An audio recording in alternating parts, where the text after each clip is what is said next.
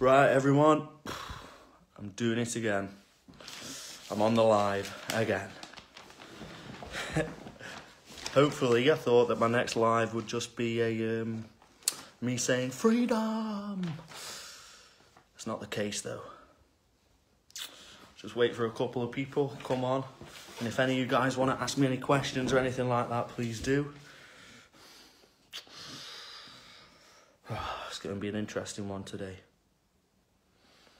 It's just me in my room, nice and clean, as it has been, every single time, every day, cleaning my room, making it tidy, being lovely, being pleasant.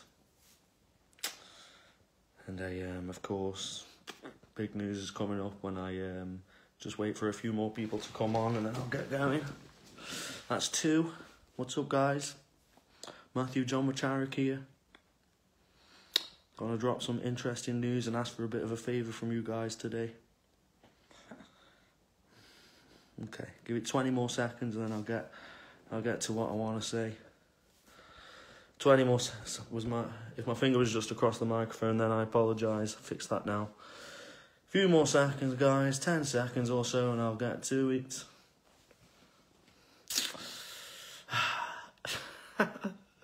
Interesting one today.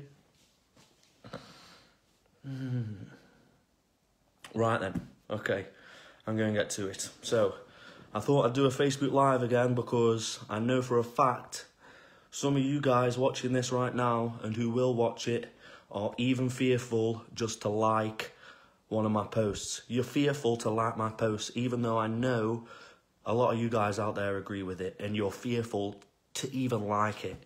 What does that say?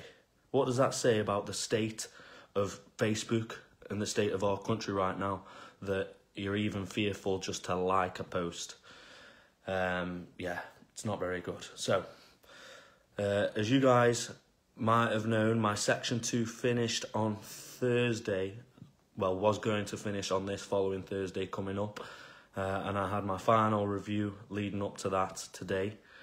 And despite everything, despite me being just pleasant, perfect on the ward, nice to every patient, nice to every nurse, totally well-minded, just being a good guy, they've upped it to Section 3 and I might be staying in for up to another month. Every individual I've spoken to on the ward since then has been perplexed, just confused. Everybody in here supports me getting out. They're almost even in an awkward way saying, "Oh, you'll get out, you'll get out," and I'm like, "Oh, I hope so, hope so." Obviously, being just playing it safe in the mind, but I did believe that I'd be getting out. I believed it, to be fair, just as I believed it on every single review I've had leading up to now, because of course, I'm innocent and I've never done anything wrong. And I still stand by everything that I've done. And I think it's me saying that I stand by everything that I've done, and I believe I've done no wrong. They hate that. They hate that. They want me to pull back. They want me to be like, oh no, maybe I was a bit much. I wasn't much. I was bob on. I was perfect in what I said. And a lot of you guys agree with that, and a lot of you guys see that all I did was ever tell the truth. Ignore my little rip and my hoodie. I'm just wearing wearing fleeces and just stuff to work out in. But yeah, it's become very clear to me now that we do not live in a free country. It is not free. It's not free. If you speak out against things that you believe to be wrong, despite them being the truth, and despite you not saying it in a hateful way whatsoever, because of course I've asked any individual to show me one speck of evidence of any hatred that I've shared, and that still stands. So if any of you beautiful people watching right now can put in the comments any hatred that I've shared, or any evidence of me being mentally unwell, please do.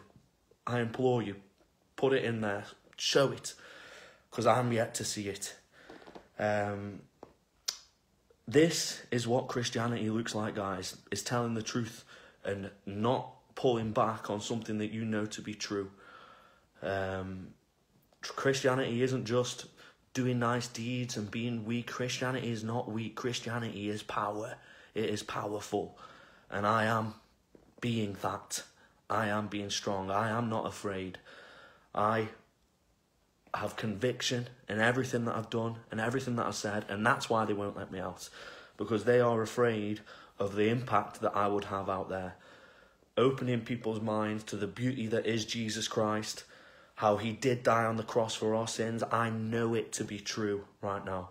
And if I was saying this kind of conviction with any other religion, Buddhism, or any of the other monotheistic religions that I don't even want to say the name of right now,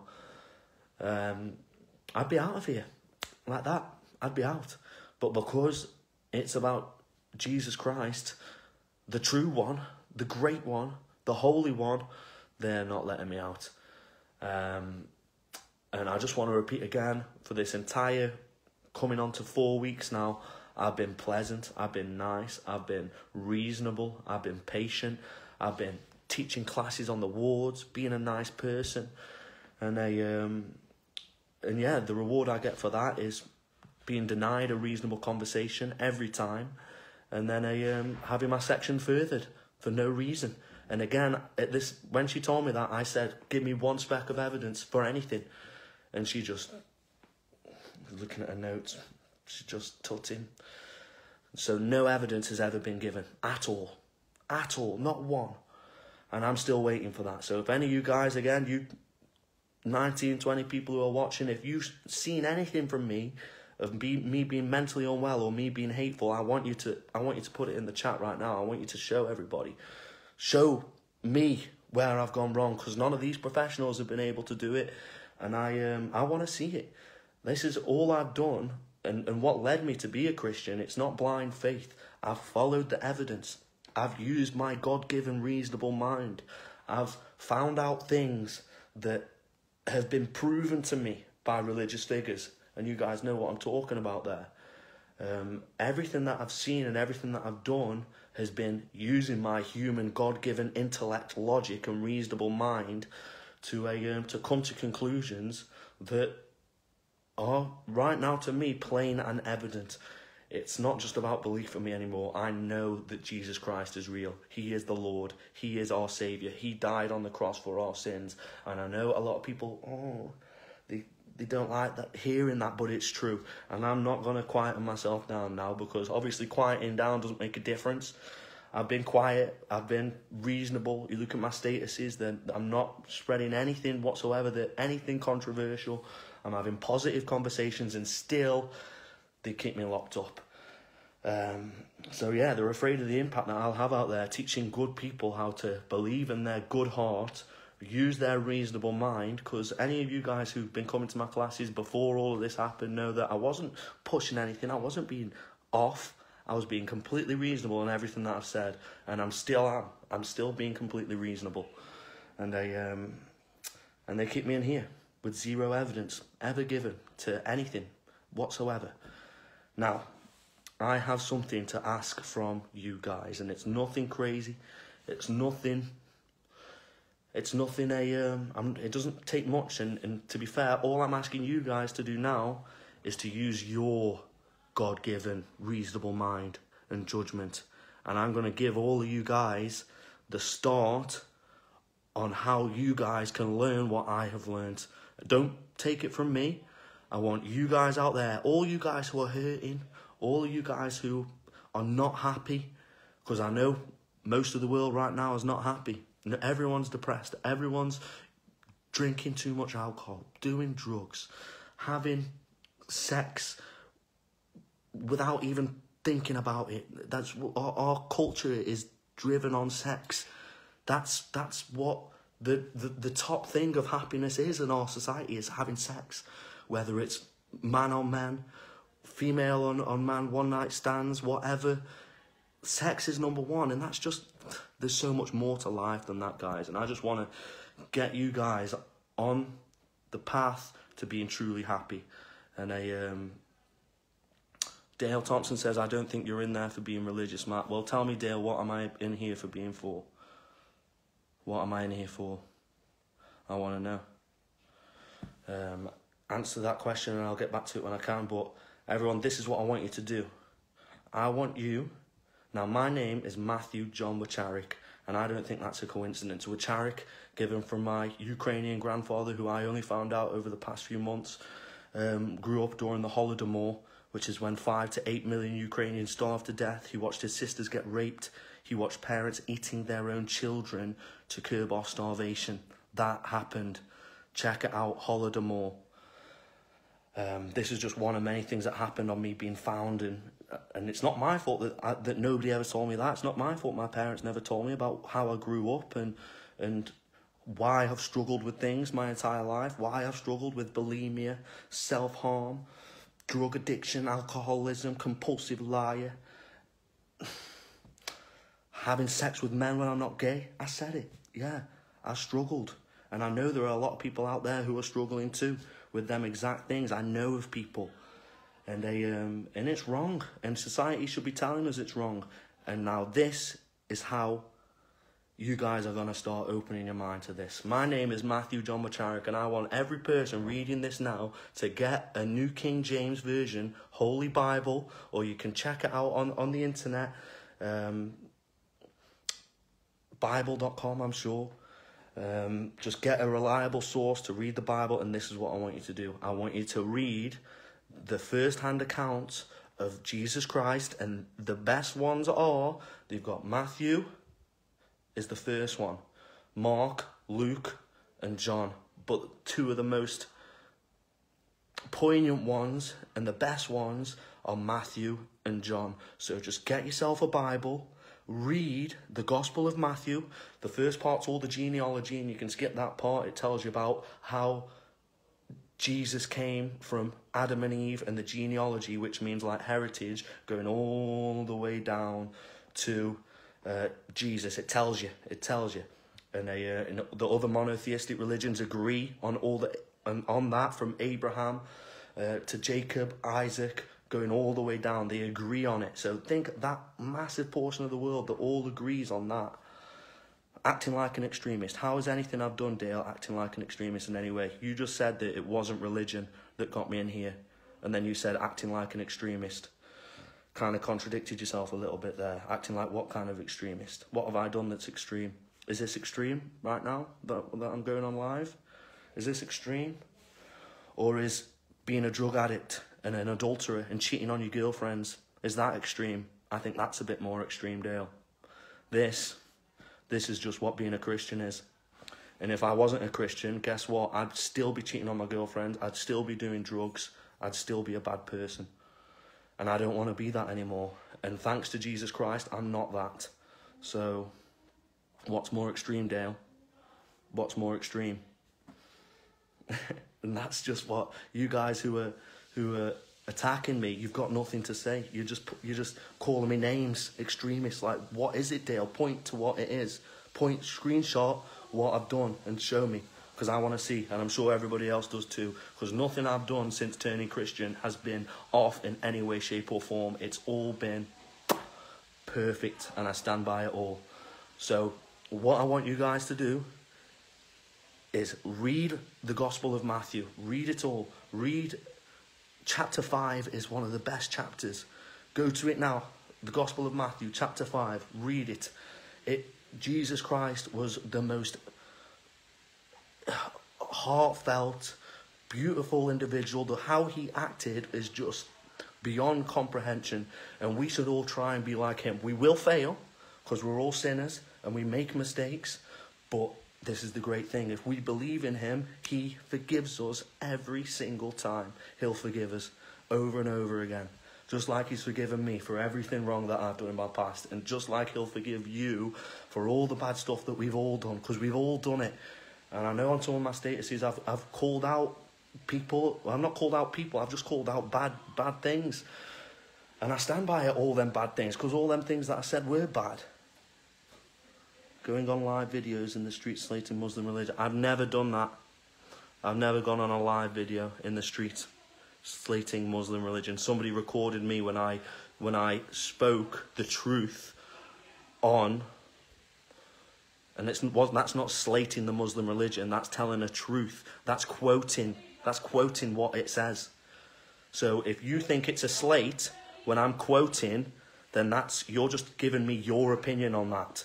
So in fact, Dale, it's you who's slating it, because I never said it. I never slated. I just said what it says. That's all I did, and that's not slating. That's just telling you what it says. So if you believe that that's a slate, you've just given your opinion on that. So again, another contradiction from you, Dale, and not a single one from me. Chris Robinson, yes, brother. So yeah, the section in me again, and what I want you to do is read Matthew and read John, because they are amazing. The Bible is the Word of God. It is beautiful. It's an amazing book. It is the best book. And if you guys want to start getting on the right path and fixing your life up, just like I've fixed my life up, because look, I'm in here, but I'm content. I'm happy. Yes, I might have got down a little bit for when they said they were sectioning me, but then boom, I'm right back to it, right back. Once I see the path that I'm going to be, which is going to be training hard, training 4 times a day, eating as much as possible, and just being a Christian. That's what I'm going to do. Marcus Enrico, don't know you in person, brother, but God bless you, man. God bless you. And God bless all of you guys putting a thumbs up right now. Appreciate all of you guys. Like I say, this is not me doing anything wrong, is it? I'm not doing anything bad. I'm just trying to share positivity with you guys, because I'm saying that my life was not good. I've messed up a hell of a lot. I've done a lot of wrong things, and you guys loved me when I was doing them wrong things. I was doing all the wrong things, evil things, and I'm using that word evil because it's either good or evil. No in between. No in between, good or evil. Which one do you want to be? And I was evil. And you guys would go, oh, that's a bit hard. It's like, no, it's not harsh. I was evil. I was an evil person, and you guys loved me for it.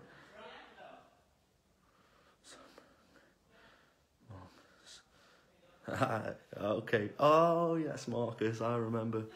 I won't say what you just commented there for a safeguarding, but I remember you. Yeah, I've taught you with some good friends.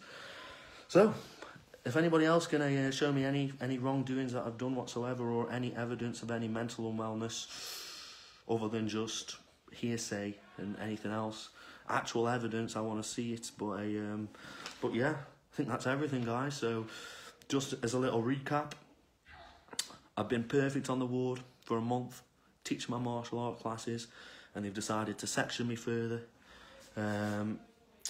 because they're afraid of the truth. And guess what? Jesus Christ is the truth. He is the Messiah. He died on the cross for our sins, and yeah, we are all sinners, so we need to repent. It's not being a good person that will get you to heaven. That's the bit that people don't want to hear. Being a good person is not enough. You've got to believe in Jesus Christ. And this is me telling you now, believe in Jesus Christ. He is the Son of God. He is the Messiah. And there's nothing extreme about that. He wants you to know. And I'm telling you for him. Believe it. And how you're going to start believing it is, don't just believe it on a whim. Start reading Matthew. Start reading John. And the truth will set you free.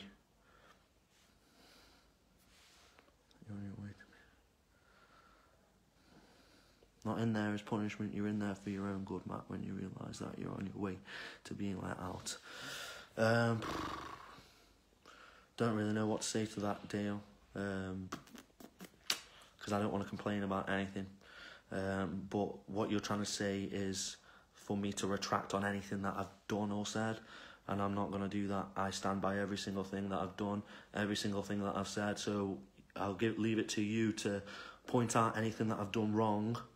And if I did something wrong, I'll put my hands up and say, oops, sorry, did something wrong then. But there's nothing I did wrong, brother. There's nothing I did wrong. Not since turning a Christian anyway. Everything before that did a lot of wrong. I was weak, I was scared, I was wrong. Now, I am strong. So yeah, read Matthew, read John, and the truth will set you free. This is Matthew John Wacharik, out. God bless you all.